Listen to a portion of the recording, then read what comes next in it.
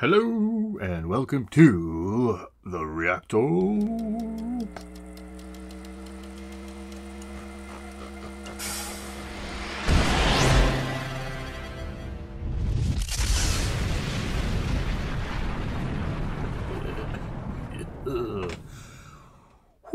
Alrighty, another request. This is going to be request week because I still have more to go. And then it just never ends. Well, I'll just keep it going. Whatever the hell I'm doing, I don't even know. All right. So this is Baphomet. Baphomet? Baphomet? Baphomet? I don't know. Whatever it is. I think it's Baphomet. The Dead Shall Inherit from 1992 when music was badass. And this is The Suffering. It's actually the whole album, but I'll stop it after the song. So here we go. Things are not what they seem. Okay. Where am I? What am I doing? Okay, here we go.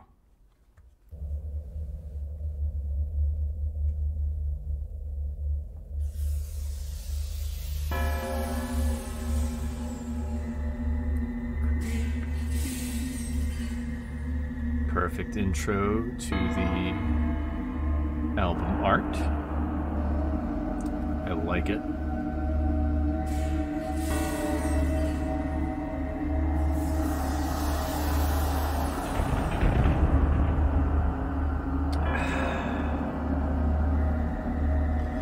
Speaking of which, this is a beer with Count Chocula cereal.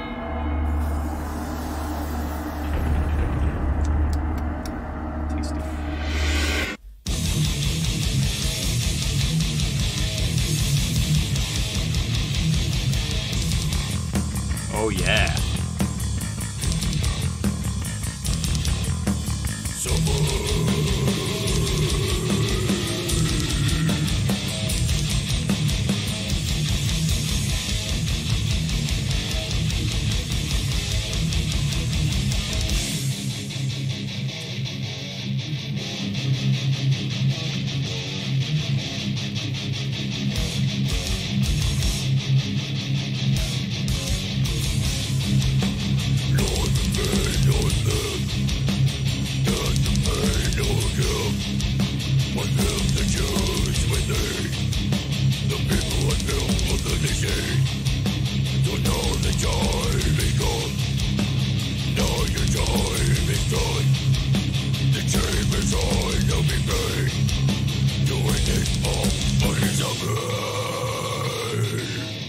Wow.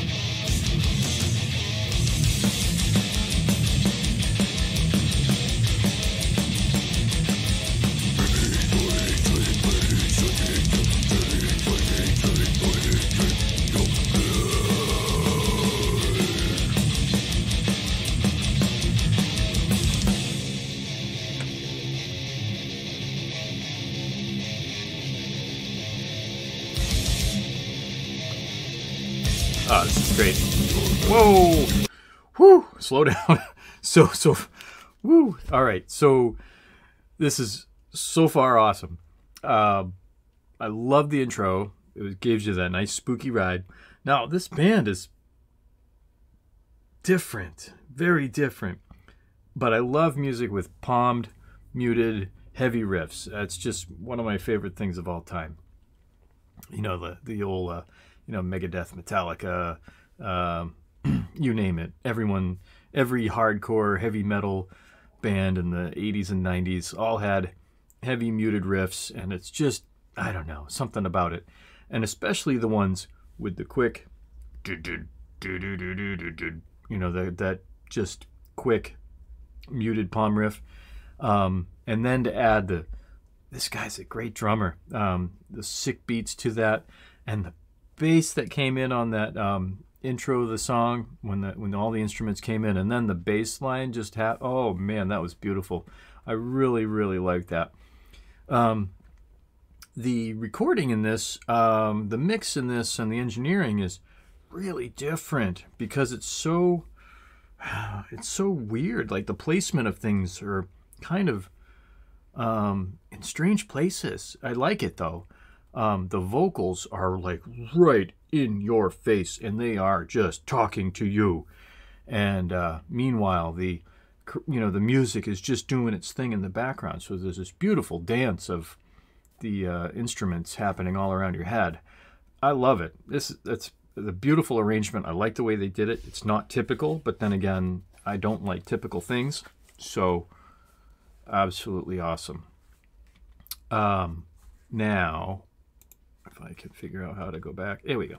To this crazy, crazy beat, beat, beat, beat, beat.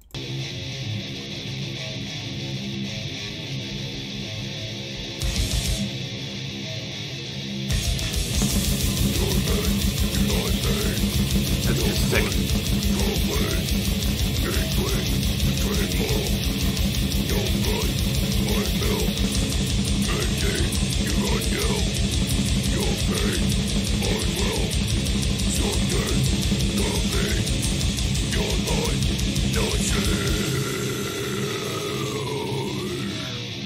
It's so gritty.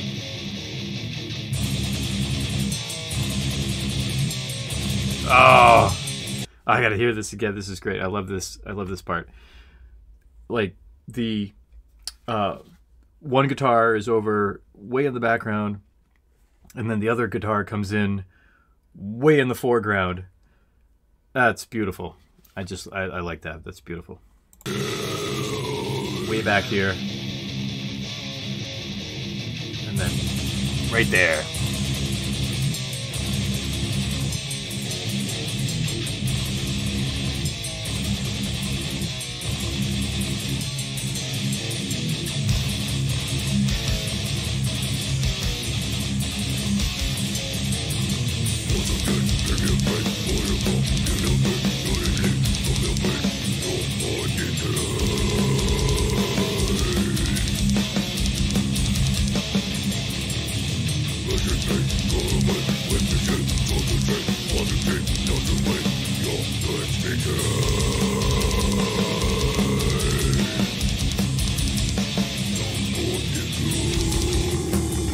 There's that bass again. Oh, I love it.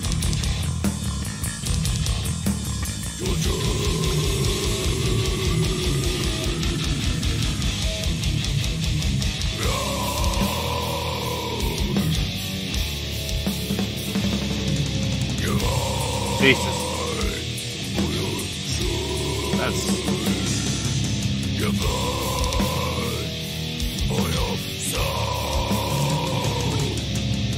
Oh man, that's crazy dancing.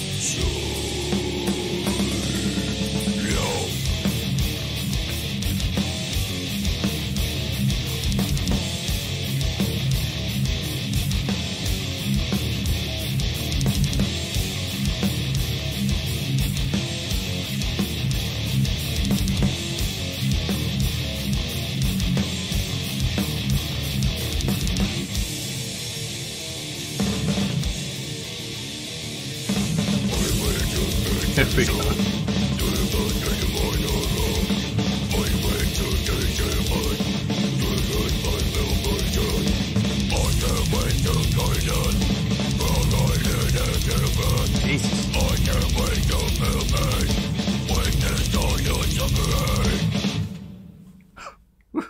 Jesus, what an ending. Wow. Wow. So I really enjoyed this tune. It's a beautiful head smasher, you know, and I do really like the way that they changed up quite a bit of things. It wasn't the same kind of riff, you know, throughout half the song, or, you know, this part of the song, and then they do this other thing, and then they go back to the same riff, and then, you know, typical rock and roll stuff, you know. But this is a change every measure, I guess. It's like everything is kind of different. The vocals, not unbearable for me, and that's saying a lot, because I don't generally. love death metal vocals. I do like some. This one isn't so harsh. It's very gritty and very earthy, and so it's not so bad. So for me, it's it's bearable, and that's just my likeness of metal music. I tend to like emotional vocals. This is just very straightforward. I'm gonna kill you. I want you to die. You suck. It's like typical death metal stuff. But I do like the way that it is really super gritty and super low tone. So yeah, so it's not terrible for me. I know a lot of you guys out there love death metal vocals, and there's many different styles as I'm finding out along this journey, and I'm finding out a lot of different ways that vocal techniques and things that they do. And so now I'm starting to get more of an appreciation for that style. Very cool. But overall, awesome, heavy riffage, a lot of change-ups, the bass, the bass chords and scales and everything. It's just beautiful. The drummer did some amazing things during those times where you get your regular beat and then you have this chance to kind of do something different while the other parts of the rhythm is happening. So, and it took every opportunity to do something different and weird, and I love it. So, great tune. I've